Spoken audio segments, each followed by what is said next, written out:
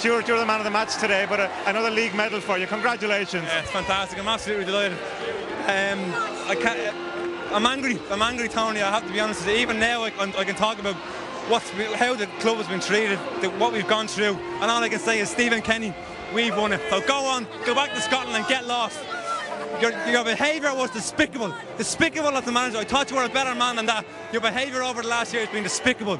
And I don't think people talk about Stephen Kenny's a nice guy. We don't want people like that in the league. His carry-on's been absolutely outrageous. Well, let's talk about Shelburne now, as you have won the league. And I mean, performance from you. And over the season, the amount of goals you scored meant you deserved it.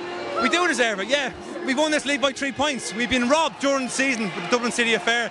Suspensions have gone against us. I'm sorry, Tony, but I'm angry as well. I was angry before the game. I've been angry for a long time. And I'm speaking on behalf of those players out there. These fans, this football club have been robbed blind. This is our reward. This is our just reward. We deserve this. We deserve this big time. Well done, Stuart. Thanks for talking to us.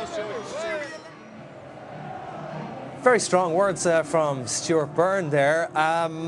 He didn't hold his fire there, Roddy. What do you reckon? Well, I think he was a bit angry.